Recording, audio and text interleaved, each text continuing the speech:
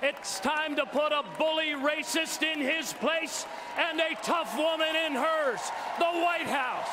This is no time to gamble with our future.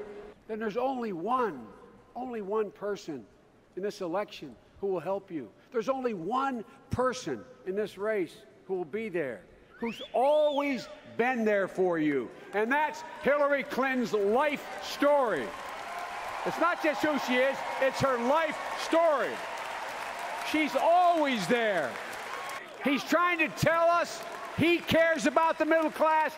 Give me a break. That's a bunch of malarkey. I'm a New Yorker, and I know a con when I see one.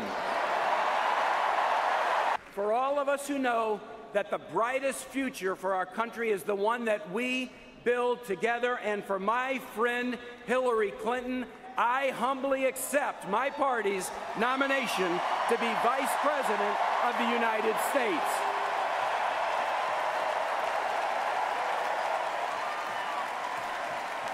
We all should feel the burn, and we all should not want to get burned by the other guy. A leader with real plans to break down barriers and blast through glass ceilings and widen the circle of opportunity to every single American, the next president of the United States, Hillary Clinton.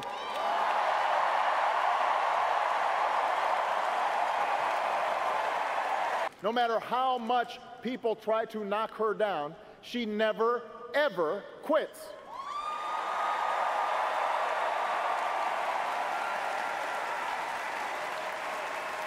That is the Hillary I know. There has never been a man or a woman, not me, not Bill, nobody, more qualified than Hillary Clinton to serve as President of the United States of America. Hillary Clinton is that woman in the arena. She's been there for us, even if we haven't always noticed. I ask you to do for Hillary Clinton what you did for me. I ask you to carry her the same way you carried me.